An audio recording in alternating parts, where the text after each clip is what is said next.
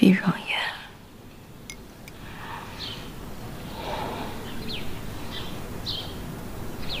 就觉得永景还在肚子里动。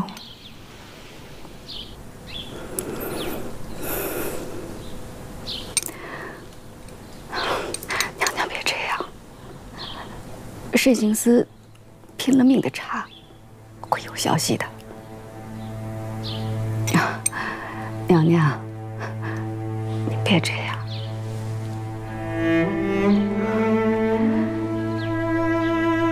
皇上又送了些补品来，您吃点儿，对身子有益。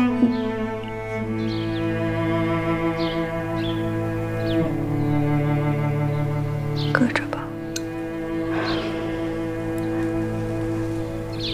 皇上近来也忙，前朝的事儿多，您安心养着，皇上惦记着您呢。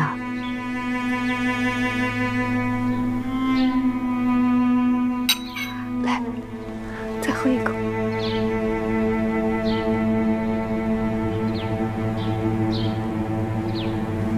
您都吐干净了吗？都吐干净了。好，您胆子倒真大，这明摆着掉脑袋的事儿都敢干。奴婢是为了泄愤，奴婢推了皇后娘娘的肚子，让她的胎位继续不正。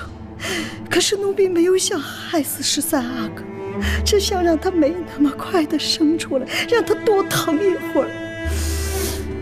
也是皇后娘娘年长早产，身子已经不适宜生养了，所以13阿哥他才会那么虚弱。不过，不是青天剑也说吗？皇后娘娘的命相太硬，是她克死了13阿哥。不许胡说！本官问你，你害皇后娘娘，真的无人指使？是我跟皇后娘娘的那个寺院无人指使。你害得我们都跟着受罪，你真是害死我们了。一人做事，一人当。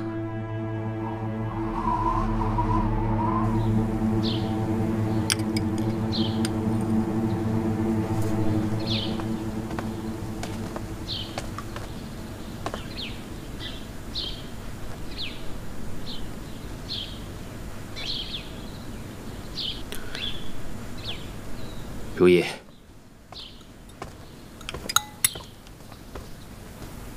皇上，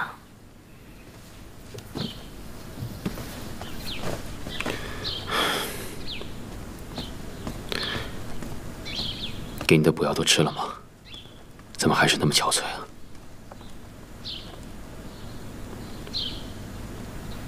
永景的事如何了？天师心性狠毒，已经畏罪自尽了。你别再管这些事了，养好自己要紧。他为何要这么做？天师死前说是你苛待他，所以心存怨恨，在接生的时候起了歹念，想要拖延产程，让你受苦，结果却害死了永景。臣妾什么时候苛待过他？景嗣出生之时，正逢淑妃离世，又逢水灾。当时你为了体恤事情，将景嗣出生的赏赐减半了。但当时天师正逢手头短缺，又减免了赏赐，于是心存怨恨，所以趁永景出生的时候报复泄愤。皇上，臣妾不相信一个接生的姥姥会为了几十两银子谋害皇嗣，这背后必定还有什么。天师固然死不足惜，但追根究底，也不是全然与你无关。永景是朕盼望已久的祥瑞之子，结果却因子违心，合不住你的命数，木村自亡。皇上的意思是，皇上觉得臣妾就如钦天监所言，克死了自己的孩子。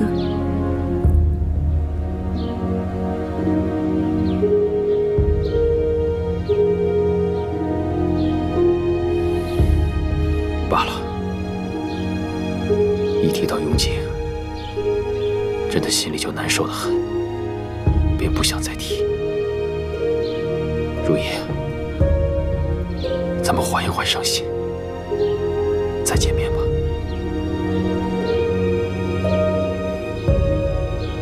你好好养着。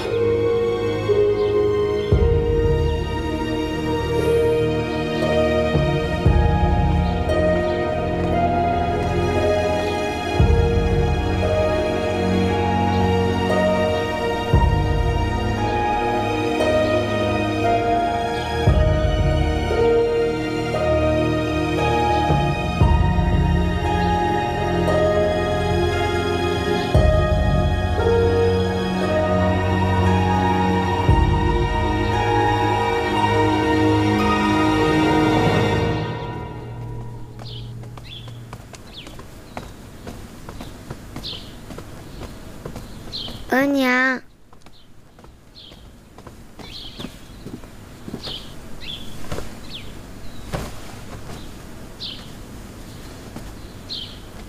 额娘，弟弟也没了，妹妹也没了，可是永基在。额娘，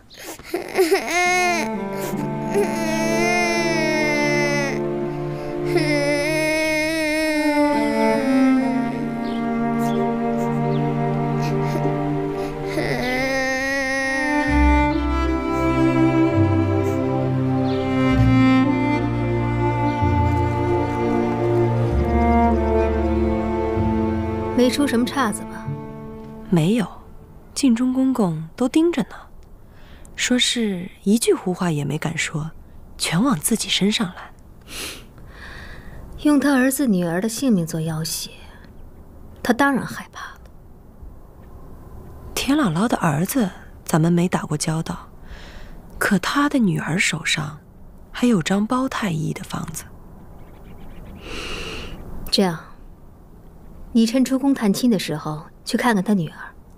奴婢明白了。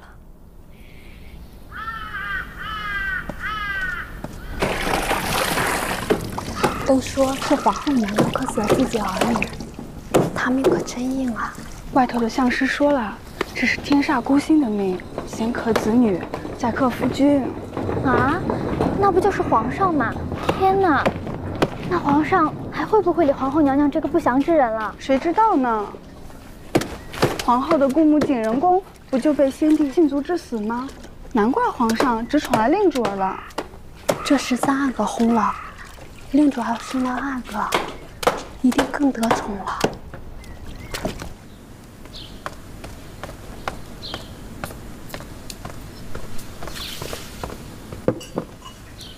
臣妾在外面听到的那些话实在是太难听了，都说不出口。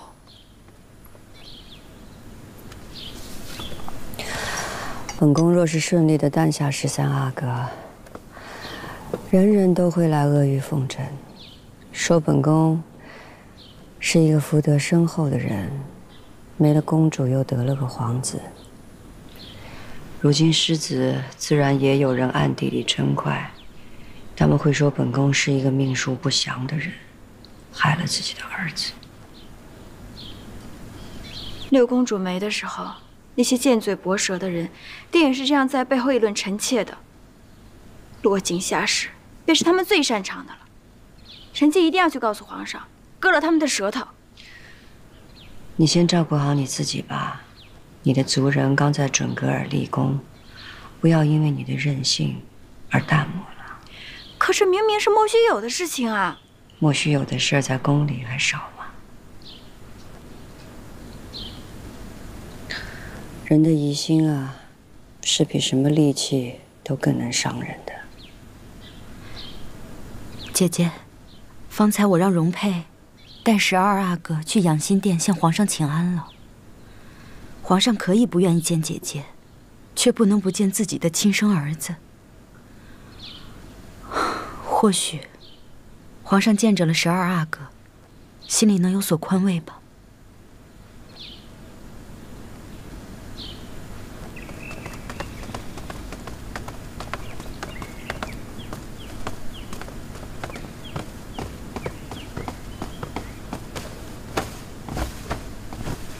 儿臣请皇阿玛安，令娘娘安。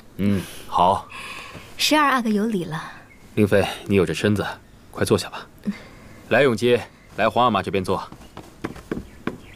12阿哥一直惦记皇上，一直嚷嚷着要来给您请安，奴婢实在是拗不过他，雪一停就把他送了过来。这外头这么冷啊，你仔细冻着。你额娘就你这么一个孩子了。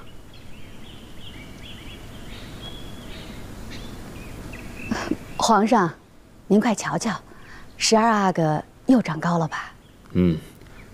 是长大了，个也高了。皇阿玛不来看儿臣，儿臣想皇阿玛，也想去他的弟弟。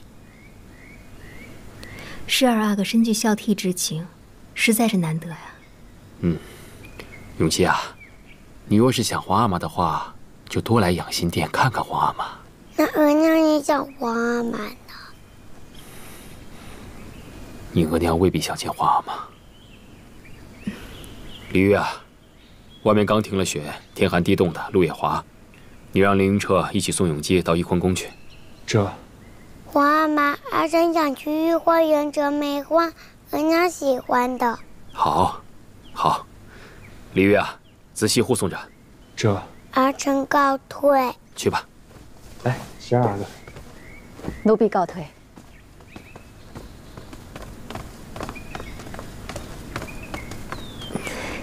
12阿哥受皇后娘娘调教，这般懂事会说话，真是难得。这孩子的如沐之情，做不得假。